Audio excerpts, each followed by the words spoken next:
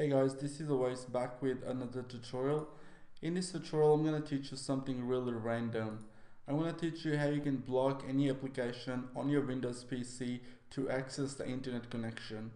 So you can simply go to your control panel, but I've got a shortcut way to get to control panel.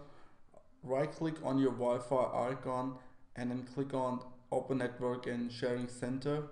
Here you need to make a Windows firewall rule. So click on Windows Firewall, click on Advanced Setting, and now you get this dialog box, right? So here you've got an option of outbound rules. So click on that, and now you gotta make a new rule.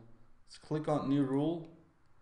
In this dialog box, you get to select a program, a port, a few more options here.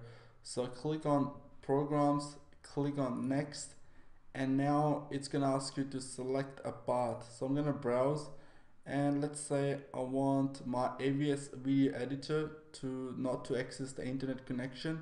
I'm gonna click on that and click on Next, and I've got three options here. I've got block the connection, allow if it's secure, and allow the connection. So I'm just gonna keep that as a block connection and click Next. And then here you need to select what kind of an internet you want it to block. So I've selected domain, private, public, all of the internet are blocked for that app now. So click Next, and then you need to type a name. So I'm just gonna give a random name to it and click Finish. Alright, so now even my AVS video editor tries to update, it would not be able to access the internet no matter what happens. Alright guys, thanks for watching, and I'll talk to you guys in the next video.